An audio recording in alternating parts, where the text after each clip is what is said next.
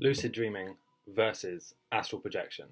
Okay, it's a big topic and there's a bit of controversy around it, so I'm just going to go and crack right into it. So today I just wrote a blog post explaining why, in a nutshell, I don't really think astral projection is what people think it is. Okay, I believe that it's essentially a different form of lucid dreaming, and I can explain why.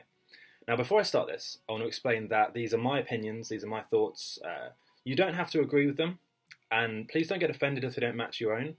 That being said, I will leave a link to my blog post in the description so you can actually read, I went into quite a lot of detail in this blog post.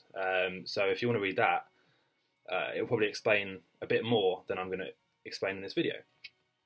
That being said, astral projection is something which people define astral projection as being able to separate their spiritual, their astral body from their physical body and travel around what's known as the astral plane or the astral world, right?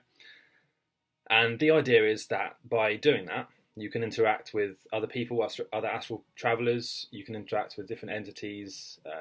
It's believed that you can experience demons, spirits, entities, energies, that sort of thing on the astral realm.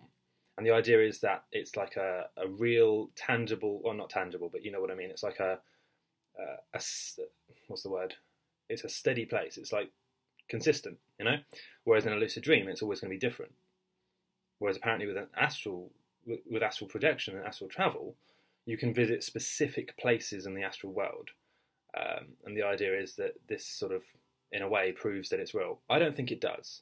And the reason I don't is because the very way of inducing astral travel, of having an astral projection experience, is almost exactly the same as a wake-induced lucid dream. Okay, so my opinion and my thoughts, and please comment if you disagree with me or you have some other sort of things you can add to this. My thoughts are that astral projection experiences are essentially just wake-induced lucid dreams. So when someone has, when they try and astral travel, what they'll do is they'll lay or sit down, they'll wait for their body to be paralyzed, sleep paralysis, right? And they'll wait for their muscles to not be able to move, and then they'll keep their mind awake and aware as they sort of transcend into this different consciousness, this different state of awareness, astral projection, right?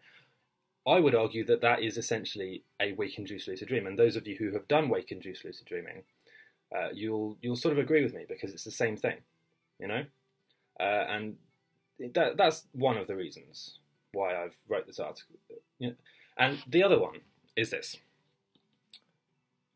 When people report what astral projection feels like, okay, when they actually describe the experience to other people, they almost invariably will describe exactly the same thing as sleep paralysis, right?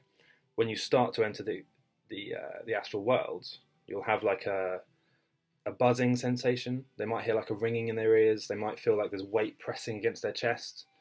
These are all exactly the same as sleep paralysis. And especially when the induction method is the same as a wake-induced lucid dream, it leads me to think, well, okay, so there's this experience, astral projection, which we have no scientific proof for. Okay, there's been no studies proving that it actually is a real thing. Whereas on the other hand, lucid dreaming, there are studies, it's been proven, it's been scientifically shown to be a thing time and time again. And there are links to these studies and this proof in my article. Whereas astral projection, there's no such proof, right? So we have an experience that's almost exactly the same as lucid dreaming, only different in terms of what people experience in it. So what I mean by that is, when people try and astral travel, they usually will have read articles about the experience saying things like, okay, when you astral travel, you're going to experience demons and entities that you might not be in control of, okay? So be careful, is what people say. By having that experience or that expectation in your head, when you try and astral travel, what's going to happen is you'll enter a lucid dream, and because the expectation is there, you expect to be not able to control things, you expect to run into difficulties, or you expect that you'll see like a cord connecting you to your physical body. Because you expect these things, you'll experience them. And this is the same with almost any aspect of lucid dreaming. What you expect to happen will happen. And therefore, I have to say that I think astral projection is just another form of lucid dreaming. That doesn't mean it's a bad thing. However, the only warning I would say is that if you're trying to astral travel and you have all these expectations of what you'll experience, and you believe that when you do it, you won't be able to control what you experience, that's kind of a bit dangerous, because you're going to be entering what is a lucid dream, but with the belief that you can't control it. And that's just going to give you a lucid nightmare, or you're just going to have a weird experience that you can't really control. And personally, I don't see the benefit of that. I'd much rather have a lucid dream that I can control and that I am aware of the fact that I can control it. Right? So hopefully this has made a little bit of sense.